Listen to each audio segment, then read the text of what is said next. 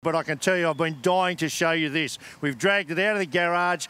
This is finally the first finished Gen 3 chassis, which will be the staple of the supercars diet going forward. And I mean, just look at it. It is just a thing of beauty.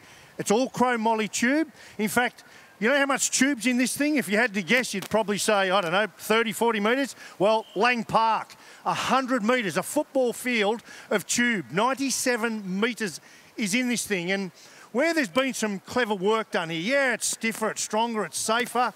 There's been some work so taller drivers can sit in a more ergonomically friendly position. You can see there's been some mods done down here in the footwell area to make that happen. So there's been some work. The prototypes are behind me there, but this is finished. Now, teams can take this in a packed form, if you like, and assemble them themselves. This one is done by Pace Industries, who's building a lot of them for teams. This particular one is going to Brad Jones Racing. The really clever thing for me here is what supercars have done, a lot of work. In fact, it blew me away when I found this out.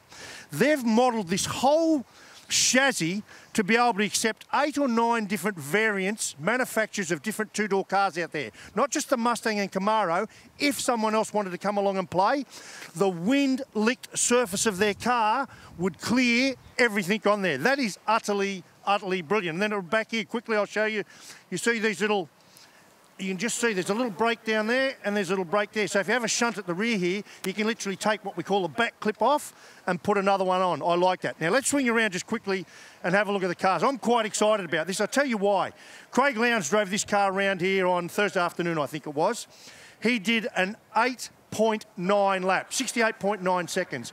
We analysed Will Davison's times yesterday in the race, over the course of the race, 69.0. So this thing at Sandown, it's just a prototype, it's not with a team, is already faster than the cars out there. That is great news. And Craig Lowndes said to me, it's hard to drive, you've got to work harder. After about 10 laps, it starts sliding around. The brake distances are longer. He said to me it was exactly like driving a Commodore back in the 90s.